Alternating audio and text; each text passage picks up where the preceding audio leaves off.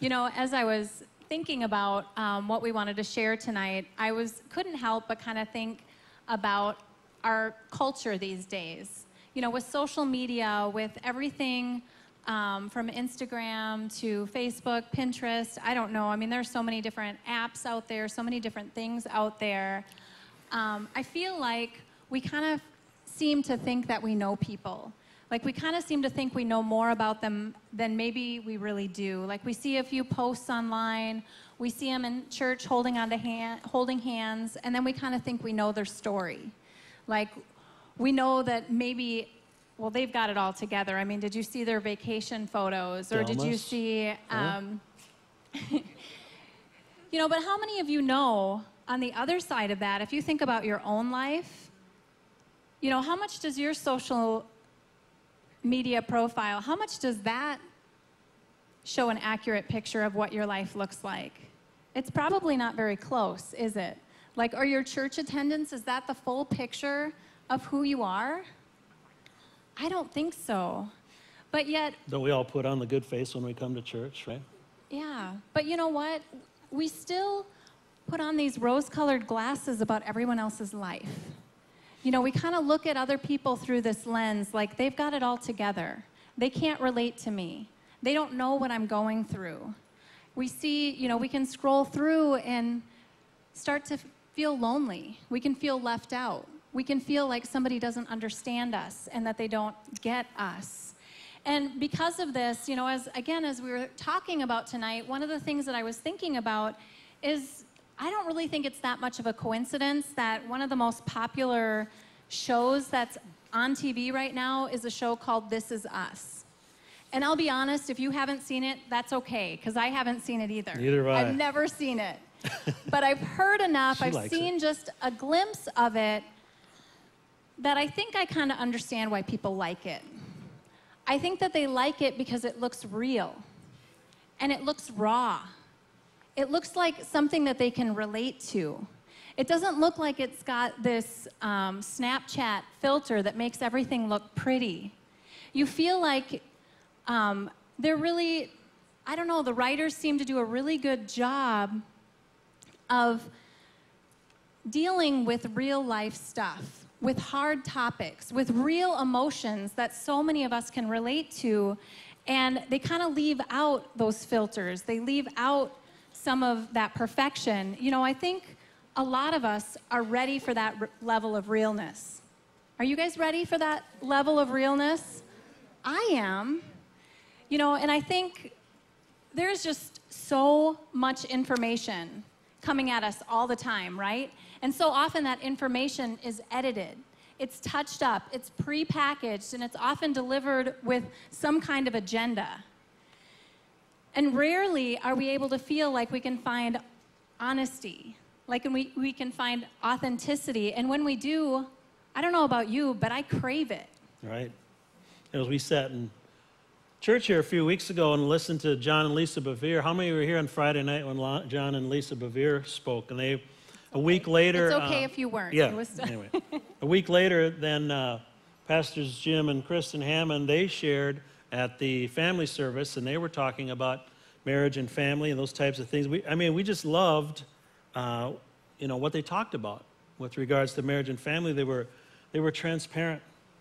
You know, they were vulnerable. It was refreshing. It was honest. It was encouraging. You know, they didn't approach it as though, you know, they had already arrived, or that they had it all figured out. Okay, but more that they had, you know, some things figured out that have helped them. You know, enough that after years of struggles, at least they're at a place where they can now enjoy each other and enjoy being married. And I think a lot of us want to know that someone can relate, that somebody can relate to where we're at in life. They can relate to some of our struggles and our pain. And, you know, when I thought about this, the more I thought about this, I realized this isn't a new desire. This isn't something that's current to 2019. Right. I think this has been a part of who we are, part of our DNA, all the way from the beginning. Right. And the good news is that we have a God that knows that about us, you know, and he can relate. You know, we're going to look at Hebrews 4, 14 and 15, if we can get that up there. Hebrews 4, 14 and 15. This is from the Living Bible, okay? It says, but Jesus, the Son of God, is our great high priest. Now, okay, I told you I grew up in the Catholic Church. You know, you have an impression of what the priest there is kind of like the intermediary between you and God, or the people and God. He kind of serves as that. And of course, the Old Testament priests were that way too. Praise God, Jesus is now our high priest. We don't need a man in the he came to be the man, and of course he is the man. He is not only has a connection with God, he is God, he is the Son of God. And so he is now, you know, that's the position of the high priest. He's our advocate. Yeah. He's our intermediary, all right? He who has gone to heaven himself to help us. Therefore, let us never stop trusting him. This high priest of ours understands our weaknesses, since he had the same temptations we do, though he never once gave way to them and sinned. Isn't that good news? Same stuff. That's our God. Wow. That's yeah. And he gets it. Yeah, and well, when I read this, you know, I realized that it started out with a but. So whenever I see that, I want to say, okay, what came before that? Like whenever I see that, I want to know what the verse is before. So I want to go back to verse 13. All right, and this is what verse 13 says. It says, God knows about everyone, everywhere.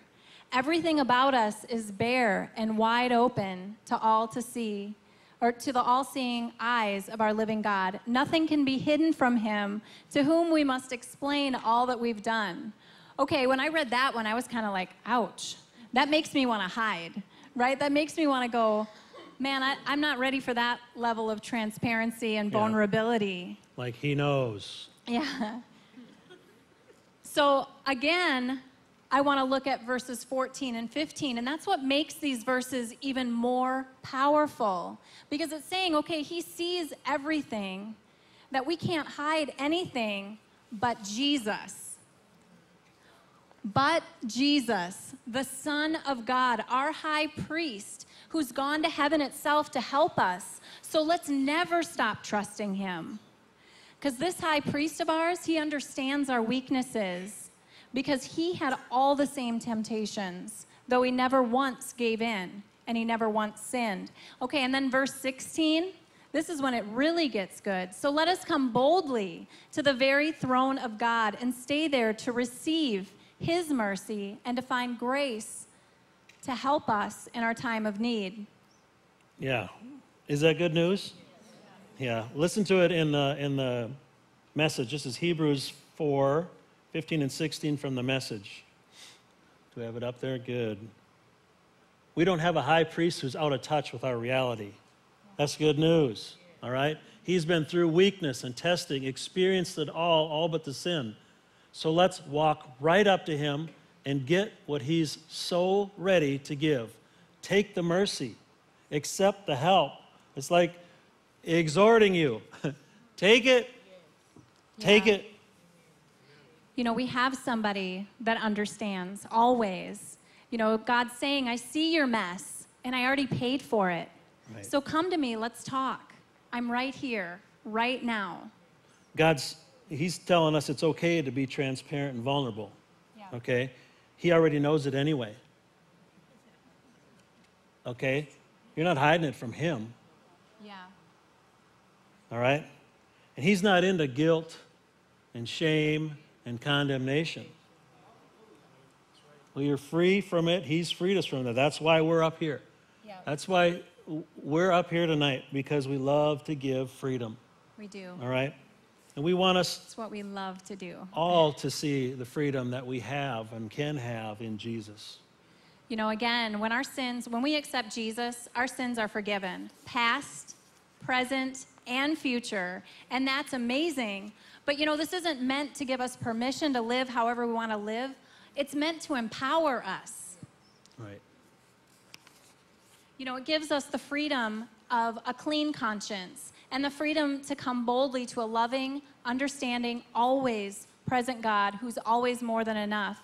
You know, the Bible tells us that we can do all things through Christ. And it tells us also that through him we're more than conquerors. I mean, but God knows we won't come to him if we're stuck in shame and condemnation. That's why he freed us from it. He did.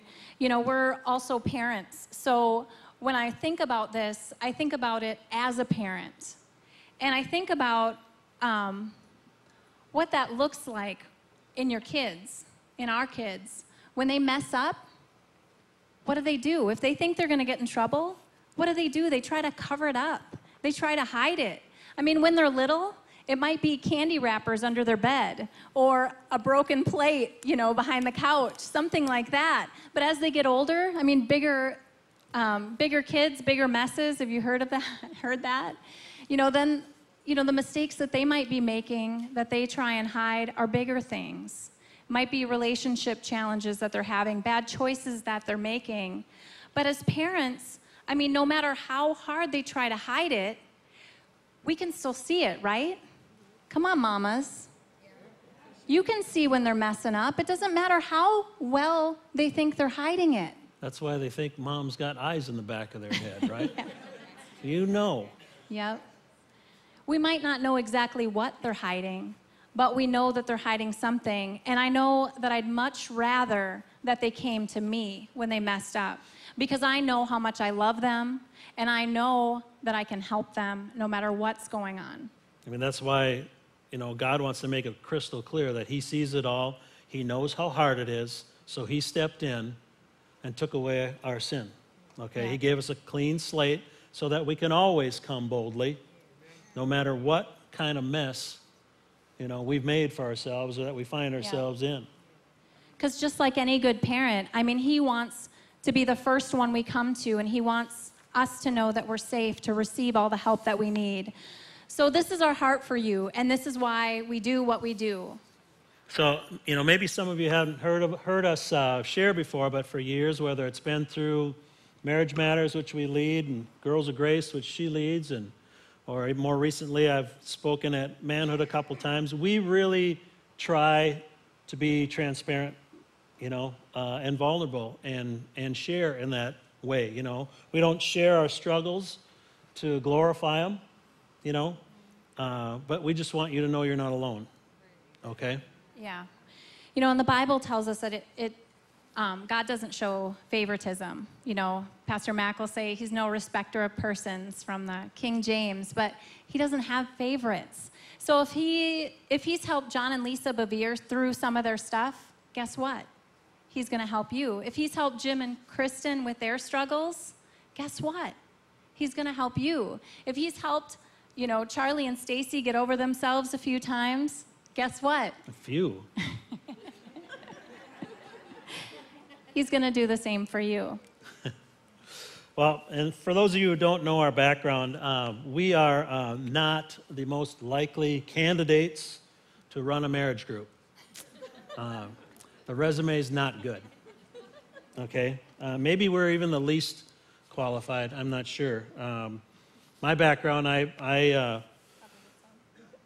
what?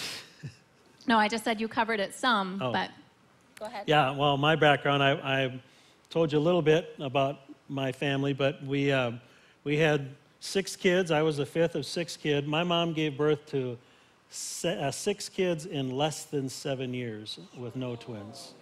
So when the 6th one was born, the first one wasn't 7 yet. So it was a crazy household. But like I said, my parents were married for nearly 60 years. We had a very stable household. We, as I said, faithful Catholic family. I'll have to admit that my church experience, since I went to church, but I didn't know the Lord.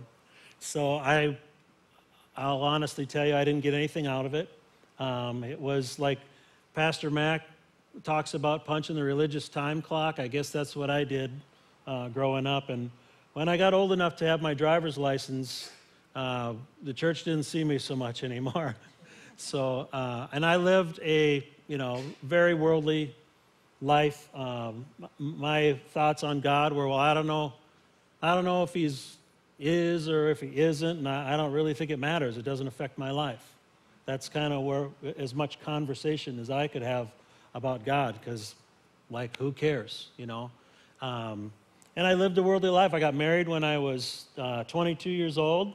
I got divorced when I was 30. And then 2 years after that is when I came to know the Lord. So, you know, there's my resume for being qualified to talk about marriage. Pretty good, huh? Let's hear it for me. Yeah. Okay, and me, on the other hand, I mean, I came from a broken home. And, I mean, it was hard. My parents stopped going to church when I was really young. I remember going when I was pretty little bitty, but when they started having problems, that was the first thing to go. My mom was only 18 when she had my sister. She was 20 when she had me. So, you know, she didn't have a lot of parenting skills. She didn't have a lot of resources from her family. They were disappointed with her choices. You know, and honestly, growing up, I didn't feel loved. You know, looking back, it's easy for me to see, okay, yeah, it makes sense. My parents loved me, but I never felt it growing up. So, you know, I'm not going to go into all the details of my childhood, but it left me with a lot of really destructive behaviors. I went to college, and I struggled with alcohol. I struggled with relationships, even battled an eating disorder. So, what about those, what was your philosophy on men back then, by the way? Can you tell, what about those unhealthy? He thinks this is pretty funny. Well, you might okay. too. Well, you might too. All right, so my philosophy on men when I was single was that they were like computers. Every 8 months you need to upgrade. Now, how does that look on your healthy marriage resume? Yeah. So we're extremely qualified to talk about marriage and Remember what I said earlier? But God, right? Yeah. But Jesus. So thankfully, I did become a Christian when I was 25. And, you know, really for me was a radical transformation. Of all things, I ended up at a church camp in Canada. Like, it's a crazy, awesome story. But during the next 10 days, I got born again, water baptized, and I came back home almost unrecognizable. Then I ended up coming up here to Minnesota, Living Word, met Charlie a couple weeks after that. So it was like a year later I met Charlie. I still didn't have a very strong foundation in the Word, but I loved God, so Right. That was a good start. Stacey and I ended up getting married about a year later. And we Yeah. kind of thought we had, you know, kind of had the marriage thing figured out. He'd made his mistakes. I learned from my family's mistakes. We got this down. We really know what we're doing now, you know. At least we thought we did. You know, thankfully we started attending a marriage group here at church, and it helped, you know. But we still ended up crashing pretty hard about 3 years in. Yep. I mean, I still remember standing out on our deck, looking at Charlie and saying, you know what, I don't even like you. I don't like you. I know what divorce feels like. I'm not going through that. I'm not doing that to our kids, but I'm done. I'll manage this like a business partnership, but I have absolutely no feelings for you. And I meant it. You know, it wasn't a threat. I wasn't trying to get him to wake up. I was done. I'd been trying to do that for a year. I was done. It was a great day, I'm telling you. Yeah. Yeah, it was well past 8 months. Yeah. Well, you know, there'd been a crazy amount of pressure on Stacey. You know, my daughter at the time was 15 and living with us, and we had a 1.5-year-old. She was still working full-time, and I was gone a lot. My schedule had me gone a lot on evenings and weekends, and, you know, I really wanted to do a good job in my work and in ministry, but without realizing it, I had put work and ministry above her, and that wasn't working. Yep. Well, we're going to spare you all the ugly details because there were a lot of them. Yeah. Basically, I'd gotten to the point where I was so resentful of everything that took his time and attention. I was so jealous that I became toxic. I mean, there was nothing, by that point, there was nothing that he could do right. And thankfully, I mean, I actually got to the point where I couldn't stand myself. I couldn't even stand my own thoughts. And that's when I finally asked God for help. You know, when I asked him for help, I thought he was going to change Charlie. That's always what we want, right? We always want him to change the other person, whether... Oh, God, change my spouse. But that's not what he did. He actually, you know, John and Lisa shared their story a little bit, and he kind of did the same thing with me that he did with John Bevere. He said, you know, I want you to take this journal, and I want you to write down everything that you're thankful for about your husband. And I did that. I started writing down all the things that I was thankful for about Charlie, and it just broke that toxic pattern of thinking that I had created. And the funny thing to me is I only wrote in that journal one time, but it was still enough. It was what I needed to break those thoughts. Right. Okay, so all this has just really been background to what we want to get into tonight, so. Yeah. And I forgot where we are. Okay, sorry, I forgot where we were. I was like into the story, but I'm there now. I'm tracking now. Do you have more of that story that you want to? No. Do you have more of that story you want to put out there then? No, I think I'm good. All right. You know, there were so many different ways. Like Charlie said, this was just kind of background to get into what we really wanted to share, and all of that was awesome and important, and just really wanted to show you, kind of give you a background on who we are. And there's so many ways that we could have moved into this part, but the way that I felt led. I'll just say this. So now that you know that, if you don't like what we talk about tonight, you can just disregard it because we're not qualified anyway. Stop. So you're free to. Okay. Okay. Well, this weekend, the way I felt led to get into it was this weekend. Pastor Mac shared some things at the services. He shared that he felt as a church that we've been in the land of just enough, and he feels that the Lord has directed him that we're going to be moving into a time of more than enough. And he compared it to the Israelites, right? He said that, you know, first they were in Egypt, they were in the land of not enough. And as they traveled through the wilderness, they moved into the land of just enough. And they finally moved into the promised land where they were in the land of more than enough, right? And so on Monday, he asked us as a staff to think about, like, what would it look like to live in the land of more than enough? Yeah. Like, think about what your promised land would look like. And I want you guys to think about that for a minute. Yeah. What would your promised land look like? Yeah. And we've heard Pastor Mac, you know, talk like, you know, if the Lord gave him $1 million or $5 million or $500 million or anything in between, you know, he knows exactly what he would use it for, you know, because he has goals. He has a vision, right? You know, and I know for us, this land of more than enough, this promised land, it wouldn't just be about financial freedom. For us, it's going to cover a lot of other areas, right? And, you know, we're guessing it's probably the same for you guys, because it's a lot harder to enjoy that land of more than enough if your relationships are a mess. Right. Or if you haven't been taking care of your health. I mean, it's harder to enjoy the promised land from that position. Yeah. So one thing about us is, you know, yes, we like to, as we mentioned earlier, we want to bring you freedom, all right, in Christ, but we also want to give you practical help on how to do that. You know, most of us know that it's important to have a vision, right? That it's important to have goals, but a lot of us don't really know what that looks like, okay? And some of us do know what we think it's supposed to look like, but it can feel too hard. It kind of feels overwhelming at times, right? Yeah. You know, again, we're guessing that you've heard how important it is to have a vision for your lives, how important it is to set goals, and we also know that most of us aren't doing it. Am I right? I mean, I'm not going to ask you to raise your hands, but if we all know that and we're not doing it, there's got to be a reason, and we get it. Yeah, I mean, we've read the books. You know, I've read a lot of them. Many of us know that, you know, the goal setting steps to success, right? Along with all the statistics about how successful we'd be if we if we did those, step 1, step 2, step 3, right? And honestly, I felt like we were doing a lousy job.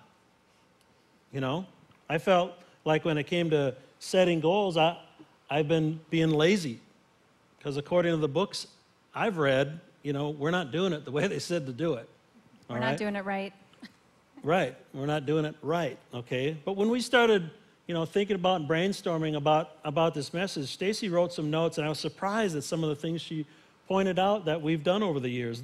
The goals we've set, the vision we've had for different areas of our lives, and I don't know, kind of the light bulb went on. It's not that we haven't been setting goals, okay? It's not that we don't have a vision for the different areas of our life. It's just that our process and result looks different than the books we've read. Yeah. Okay? But for us, it hasn't been any less successful. So we wanted to look at some of the reasons, that we're not setting goals, and look at, the ways that we can get past the obstacles that are holding us back. So what is stopping us? Okay? I mean, the answer is probably different for each of us. So we're going to look at some of the common, stumbling blocks, the things that hold us back, starting with what's often stopped us. Okay, so as we thought about it, I realized that I drag my feet about setting goals or about planning because the process is so different for each of us. It's so hard to even have a conversation about it for us. Even the pace of the conversation is different. Like, I think and I talk fast, and when I get excited about something, I can rattle off ideas. I can get really excited about whatever I'm dreaming about, whatever I'm planning, whatever goals I have, and I can rattle it off really quick. And I'm more of a processor. When you see that little thing spinning on your computer, that's my face when she's, rattling. I need time to think about it. All right. I want to process each one, and I want to make a plan. Some of you are like, hey, I relate to this guy. Yep. And that's fabulous, but unfortunately, it totally shuts me down. Like, I've already had 6 conversations before it's even spun around the first time. And okay, so here's an example for us. Spaghetti brain. Yeah. We need new flooring, okay? Our house is 25 years old, and I'm guessing our linoleum is too, and most of our carpet. And for me, I can tell. So what does my brainstorming session look like? It's all about, seeing it. It's all about touching it. It's all about, getting a vision for what I want. Again, I want to think about it. I want to visualize it. And she's really good at that. I mean, she actually can see it in her mind, and I actually see nothing. Okay? I want a plan, man. I want to know how much, how much time, how much money, who's going to do it, when could we possibly do it, Anyway. The goal here should be no new flooring, right? I mean, it should be simple, but I put it right back on the shelf because I don't have all the answers that I think that Charlie needs. Who's going to do it? When are they going to do it? I don't want to think about that stuff. I just want new flooring. Let's go check it out. Let's have some fun with this. And so I just don't like how different our process is. No, I mean, talk about marriage stuff, flooring can seem like a silly example, right? But, if we can see what our stumbling blocks are in the areas that we're less emotional about and a little less passionate about, it'll help us understand the areas that we have a lot more emotion attached to it. Because, it can be harder to break down our stumbling blocks when we're talking about parenting and discipline, when we're talking about finances, or, whatever area is sensitive for you guys. I mean, if you're married, you're different, right? Okay? You guys know that, yeah. Right? And having goals together can be harder than having individual goals because we have to wade through our different, sometimes clashing opinions, right? Well, another obstacle for setting goals is that we often overcomplicate it. Again, we complicate the process with our clashing opinions instead of staying focused on the goals. my default has been to try to set goals according to the book, write them One out. step, two Make a step, detail, three step, the smart, 4 step. what is it, attainable, measurable, He wants the because, steps. that's what I've read, that's the right way to do it, right? And again, that does not work for me. I want to talk about it. So he pulls out a notebook and I'm done. This goal setting session is officially over. I'm out. Have fun. So we have different personalities, right? We also have different learning styles even. We're not going to go into detail on this. I want to just share with you real quickly about the different learning styles. Because here's the thing. If we don't know some of these things, personality types are really popular right now. And the reason they're popular is because it helps us to figure ourselves out. It helps us to figure out our families. It helps us to figure other people out. And again, one of the things that I found that helped me to kind of understand how we process goals and visions was understanding our learning styles and understanding that they're different. So whether you're married or not, knowing these are still going to help. So here's my 30-second glimpse into the 4 learning styles. Now you're going to see my homeschool mom hat on right here. There we go. But the first is reading and writing. I mean, if this is your learning style, okay, like my husband, you might like those detailed lists. That might be your go-to. And you may want detailed plans about all you're believing for. There are also kinesthetic learners. These are the hands-on learners. I mean, it might work best for them to talk about their goals when they're moving. So they may process best talking at the gym, out on a walk, or even the process for them of making a vision board can be helpful. Okay, then there's visual learners. They're most inspired by looking at a vision board. Have somebody else, have one of those kinesthetic learners create your vision board for you. I don't know. Or just get some pictures and put them on your mirror, put them on your refrigerator. I remember when my sister knew she was going to be building a house, she got a 3-ring binder. And she just started collecting things that she liked, and that's what she needed. Some of us are auditory learners. We like talking about our goals. We like talking about what inspires us. So then we have to take time to talk about what we're believing for, where we see ourselves a year from now or 5 years from now. As couples, again, our learning styles are often different, so we'll have to help each other out by doing what works, not just for ourselves, but also what works for them. Well, another big stumbling block for a lot of people in doing goals and vision is fear of failure. Yeah. It's a biggie, Sometimes we don't set goals because we don't like to deal with the feeling of not hitting them. Think about New Year's resolutions. I mean, how many gave those up 10 years ago because you never actually hit one of those resolutions? Yeah. Exactly. I mean, we don't like feeling shame or feeling like we're failing, But this is something we've got to get through, and it can start actually we can actually set goals that are too small to fail. There's a pastor at a church in Montana named Levi Lusko. He did a message on setting goals that are so small that we can't fail, and the reason being because it will start us developing a habit of success. Changes the way we think, helps us develop a mindset of succeeding instead of failing. His example actually was talking about exercise. He says, let's set a goal of doing 1 push-up a day. Okay? That sounds maybe kind of ridiculous, but the truth is, when we do that, we're probably going to do more once we get down there. Right. If you spend all that time to get down to the floor, you're going to do 2 or 3, maybe even 5. But you actually don't feel like you're failing.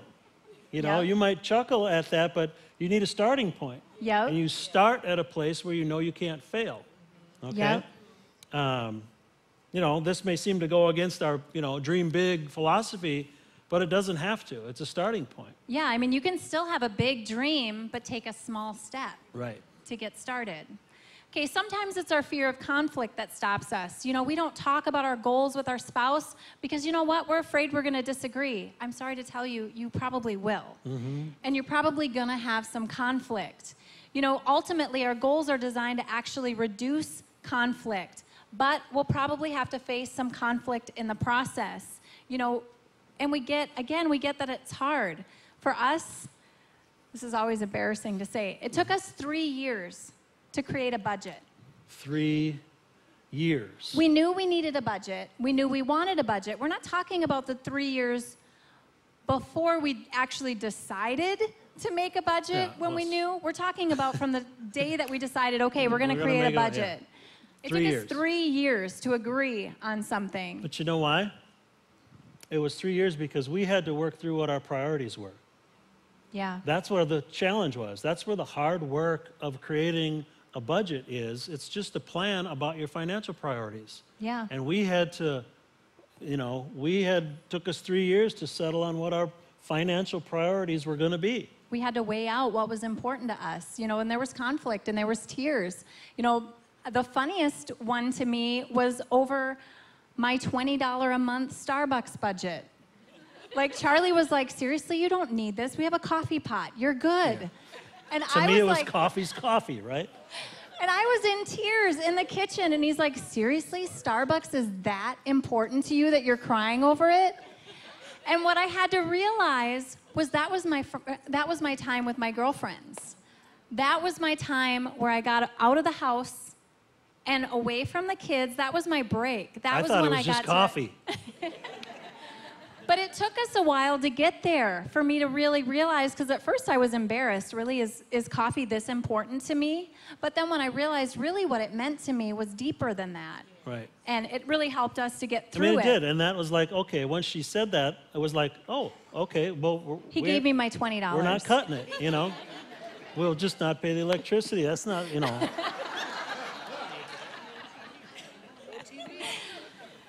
But the point is, conflict isn't always bad. It's okay to have to get uncomfortable also. Even if it's your own budget, it's okay to have to make some of those uncomfortable decisions and figure out why.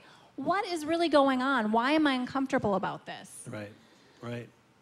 And it isn't because we have so much money that, we've figured things out, but we just have the same goals now. Yeah. Because again, since making that budget, we honestly don't have conflict anymore. And like Charlie said, it's not because we have so much money. It's because we have the same goals. Right. Okay. Next, we want to look at getting our goals out of the box. And this was the big one. This was the one that why Charlie didn't realize. He was like, "We don't have goals."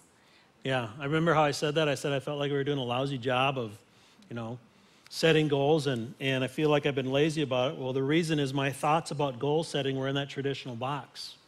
And Stacey and I just didn't fit in to that box, It was my fault. Listen, we're not saying, by the way, make it really clear, we're not saying that the traditional goal setting is wrong. No, not at all. It works amazingly well for those that'll do it. It does. Okay? All 3% of them. Yeah, the statistics say that what? 3%, right? You guys read this? 3%. 3% of the people are doing it. Okay? So, it works. It works great. They're the most successful people in the country and in the world. Right. So but if we're not doing it, it ain't working for us. So sometimes we have to think outside of the box to find what does work. Like, what really works for us? And for us, what works is to keep it simple. Right. So we want to share with you some of the areas in our life that we've set goals. Not to tell you what your goals should be. No. Okay? Not to tell you what your goals should be, in case you didn't hear me the first time, but to share what's helped us to keep moving in the same direction, okay? Now remember, we're trying to get in the promised land here. We're trying to look at that where we want to be. So what are our goals? How are we going to get there? So that we stop spinning our wheels out in the wilderness. Right. We don't have to do that. So the first area is finances, which we've talked about some already. We had an overriding goal for our finances of being debt-free. Okay? We were going to stay debt-free. Now, we do have a mortgage, but outside of that, we have been debt-free for a long time. I don't even know. But this is a guiding goal principle for our, if we have to get something, if we have to go in debt to get something, we already know the answer. The answer is no, it ain't going to happen. So that's a goal, that's a guiding principle, The other financial goal that we have, we've been chuckled at about this, but really our goal is that we're not a burden for our kids. And what that means is we have to plan now. We can't spend everything that comes in because we don't want 40 years from now for them to have to take care of us financially. They might have to take care of us physically, but we want to at least have that taken care of so we don't spend everything and we make a plan. And again, this might sound like we're staying in the land of just enough, but we're always believing for more. Right. We have a plan for any excess that comes in. We know our vision. We know our goals. We want to go to Israel. We do want new vehicles. We want, and we just put away all the extra. We have percentages set aside, already planned out for that too. Right. We have goals for parenting. We want to raise healthy, independent adults that love God. Is that too oversimplified? I mean, when at the end of the day, if your kids are healthy, independent adults and they love God and God's got a plan for their life, they're probably going to be successful, right? Yeah. And you know what? That means it also, again, directs our choices. My goal is not that they have the most fun summer of their life. I want them to be healthy, independent adults. So what does that look like? And it just, again, it helps us to make Sometimes decisions. It means we have to say no a lot. Yeah. Yeah. Education. We have an education goal for our kids. Our goal is that they love to learn. Period. Again, it sounds really simple, and there are different seasons that looks different. We've done public school, we've done private school, I've done homeschool. I've got one that's homeschooled right now and one that's at Maranatha. It looks different even for us, for each kid. I mean, some people may have a goal for their kids to go to college or to get a scholarship or whatever. Yep. And we kind of, if that's your goal, that's great. Okay. Yep. We're not, for us, we want kids that love to learn. If they can walk away from their educational life and they love to learn, and God's got a plan for their life, there is nothing that can stop them. Yep. And again, remember, we're just trying to help you to think outside of the box. We're not trying to tell you what your goals should be. I mean, God's called, equipped, and anointed you to raise your own kids, and their plan is different than our kids' plan, and that's okay. So in other areas is our health. We have a goal for our health to stay active and at a healthy weight. That was, something we felt strongly about from before we were married. But the funny thing is, how we reach that goal, again, completely different. Right. For Charlie, that means he has a gym membership. For me, that means I do 8 push-ups a day and I go for a walk. Seriously, the same goal, but different ways of accomplishing it. Yeah, so, we didn't have to have a goal where we both go to the gym 3 times a week, and is there something wrong with that? No. It just doesn't work for us. It doesn't work for me right now. Maybe it will once our kids are gone. I don't know. Our spiritual goal. Our goal is that we continue to grow in our relationship with God. Some people have a goal of how much time they spend in the Word, or how much time they spend in prayer. I would be so distracted by my timer that I would have I would totally lose. If you do that, that's great, by the way. Okay. Again, I'm just saying, for me, that isn't something that works. And again, this looks different for each of us. If our goal is that we grow in our relationship with God, for me, a lot of times that means I'm listening to the Bible on my phone. I'm an auditory learner. I felt guilty about that for years because I wasn't always opening my Bible. But you know what? That's my learning style. That's how I learn best. Yeah. So again, that's why it's good to kind of know yourself, know some things about you, and know what works for you. In the area of our intellectual lives, we decided before we were married that we both want to be lifelong learners. That's our goal. We're going to be lifelong learners. We're never going to want to reach a point in our life where it's like, I kind of know it all.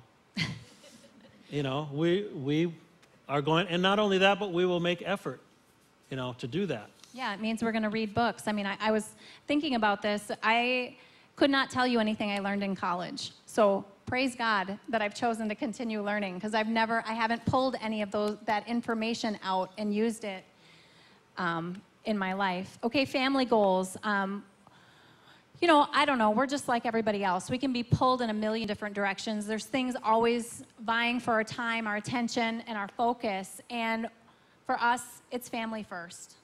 Right. One of the ways that we wanted to put our family first is by having a yearly vacation. Okay, You know? that's one of the ways that Charlie wanted to put our family first, was by having a family vacation. That really wasn't something that I felt that I needed, because it was actually a battle for me. Another thing that Lisa and that John Bevere shared was that he defers to Lisa 99% of the time. The only time he doesn't defer to her is when he sees fear. And this was an area that I had fear, because I couldn't see spending money. I couldn't see spending time. I didn't know how we were going to do it. Right. And Charlie was like, no, this is important to me. So it became a goal for us. And it did, and we've done it. And how do you feel about it now? I feel great. We got to keep moving. All right. We got a clock there that's, Yeah. we've got a goal of being done at 8:30, and we've got way too many words left to say. So we're going to move on. Okay, we have a goal for our marriage. And again, talk about simple. We read a book by Danny Silk called Keep Your Love On. And in that book, he said, there are only two goals for marriage. You're either connecting on purpose. Your goal is either connection on purpose, or your goal is disconnection. And you're disconnecting by default. You're either working to maintain a safe connection, or you're working to maintain a safe distance. Yeah. And I don't know about you, but that made it really simple for me. Our goal for marriage is connection. And we have learned to recognize when we're disconnected. We've learned that if he's bugging me, we need a date. Yeah. You know, our goal has not been connection if he's on my nerves or if I'm on his nerves. There's something broken in that connection. And beyond that, now, our overarching number one goal, really, over all of those things is to be an influence for God. Yep. That's what we feel like we were born for.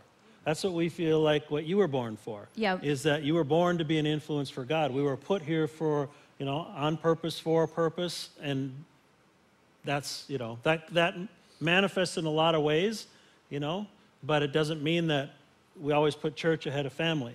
Right. Okay, that's not what I'm saying. Yep. There's lots of ways that we can be an influence for God. We all have different giftings. We all have different talents. It can, for us, it can mean that we show up early for church to greet people, or that Charlie plows a neighbor or two's driveway. I read Ephesians 5:1-2 in the Message, and it really sums up what we see influence look like. It says, Ephesians 5:1-2 in the Message. Watch what God does, and then you do it. Like children who learn proper behavior from their parents, mostly what God does is love you. Keep company with him and learn a life of love. Observe how Christ loved us. His love was not cautious, but extravagant. He didn't love in order to get something from us, but to give everything of himself to us. Love like that. We said that we weren't the most qualified to lead a marriage ministry. Actually, when we were a marriage group, when we were asked to step into leadership there, I really humbly went to God and I said, why us? Like, it doesn't even make sense. Yeah, check the resume, God. Yeah, why it's us? Not good. And what he said to me was so simple. He's like, because you'll love them. And I was like, yep, we can do that. We can do that. That was the one thing that we could do.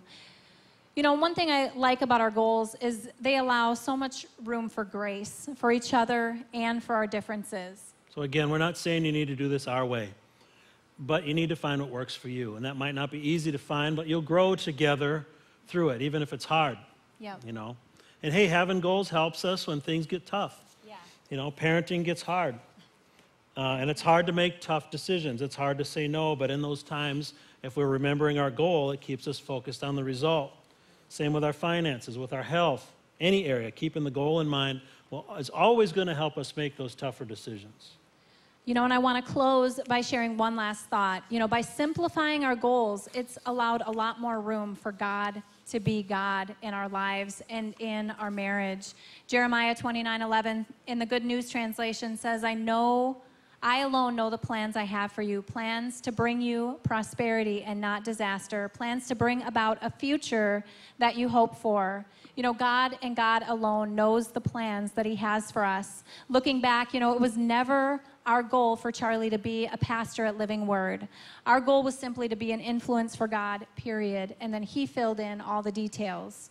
We mentioned for years that one of our goals was have a yearly family vacation. And when we first decided to do this, as she said, she was in fear. The only two things we knew was this. Number one, we had no budget for a vacation. None. Zero. Nope. No pennies in our budget for it. And number two, I can't sleep on the ground in a tent. You know, it doesn't work for my body. It's not happening. Okay? Ain't gonna happen. So, you know, it left a lot of room for God to be God. Again, Jeremiah 29:11, his plans are good and not for evil, and his plans for us have been so good and so out of the box. So what we had is somebody that we knew that offered to let us use their cabin on a lake in northern Minnesota. Anytime we wanted. We'd take a week and go up there. We had weekends. We had many times. Yeah, we became very good friends of ours, and you know, God just blessed us with that, you know? Yeah, it was awesome. So if you've been coming to Living Word for a while, I'm sure you've heard Pastor Max share Habakkuk 2:2, write the vision and make it plain. Well, I want you to listen to Habakkuk 2:1-3, and this is in the Good News translation. It says, I will climb my watchtower and wait to see what the Lord will tell me to say and what answer he'll give to my complaint. The Lord gave me this answer. Write down clearly on tablets what I reveal to you so that it can be read at a glance. Okay, so it says write it down clearly so that it can be read at a glance. Okay, to me, this doesn't sound like the detailed, complicated vision that I've always thought of with this verse, right? This sounds like an outline. I think God wants to paint in all the details for us. All right, I want to read verse 3, and then we're going to have to let you guys out of here. Verse 3, it says, put it in writing because it's not yet time for it to come to pass, but the time is coming quickly, and what I show you will come true. It may seem slow in coming, but wait for it. It will clearly take place, and it will not be delayed.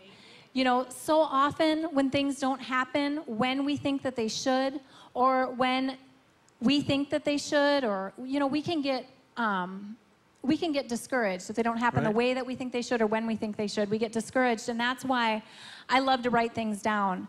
I mean, when we're believing for something, I do like to write it down, usually 1 or 3 words. It's really short. And I make that list, and because I know I'm going to lose it. She does. I'm going to lose it. I'm not kidding. And I'm going to find it 4 years from now. Yeah. And I'm going to be really excited because I'm going to see all the things that, you know, they seem slow in coming, but they surely came to pass. It's so true. But that's why I like writing them down. All right. Well, just to wrap up, we want you guys to have a vision for what your land of more than enough looks like. Yeah. You know, our hope for tonight was to make it easier for you to have goals without getting all stuck and jammed up in process, okay? Yep, so let's figure out what's stopping us from having goals, and let's get our goals out of the box so we can find what works for us.